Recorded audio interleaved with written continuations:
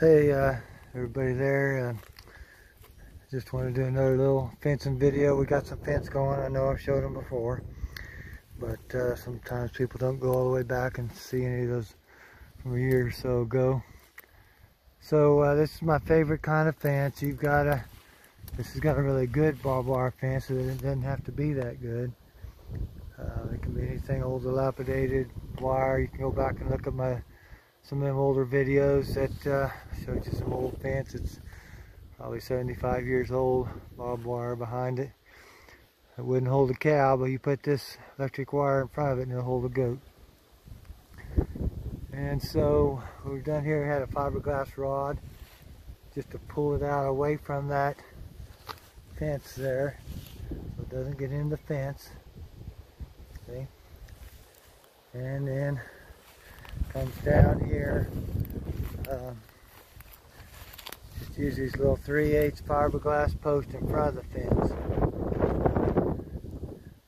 That wires, again, it's a little bit below my boot top. I'm going to call it about 10 inches.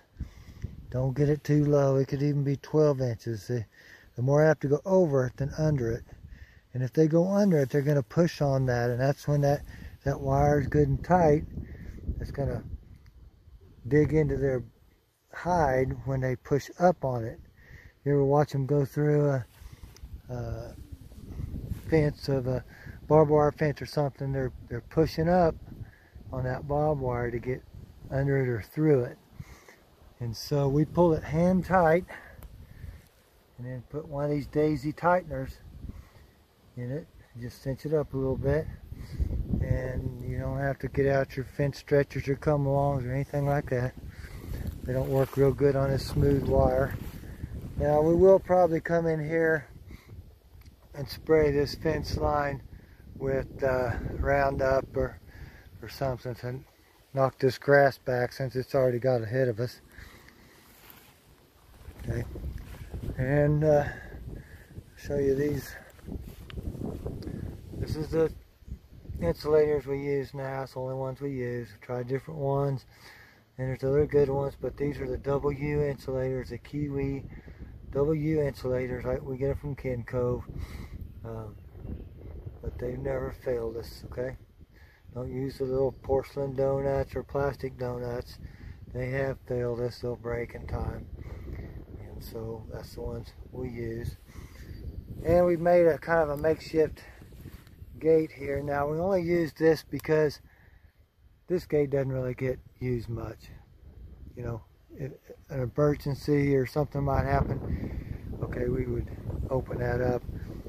We took a piece of high tensile fence, kinked it, just a high tensile wire, kinked it to put some spring tension in it, put a piece of insul tube for a handle, and then just hooked it into that. And so all that's really doing is carrying the electricity across that area over to this stretch of fence here. Okay, so it's pretty simple.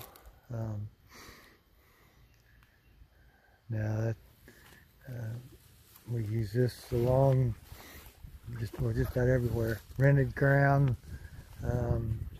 anything.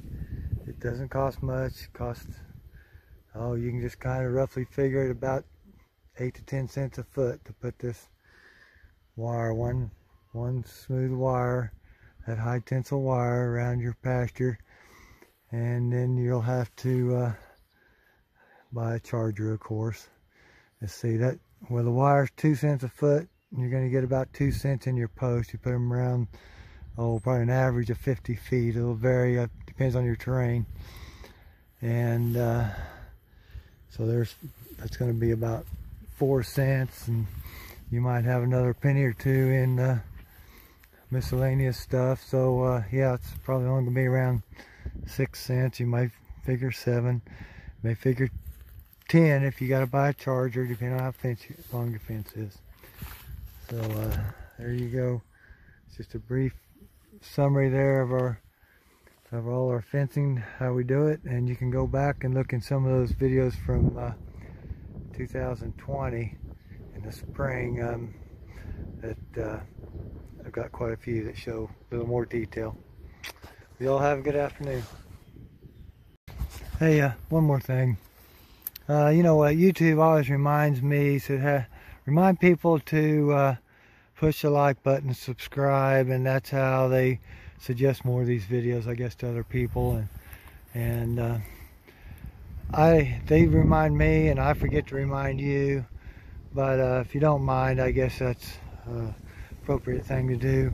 I don't know. I'm not making any money on these so far. I don't know why they care. But so anyways, if you don't mind, hit the like and subscribe button. And put some in the comments. Maybe you got a video you'd like to see, or you got a question or something. Alright.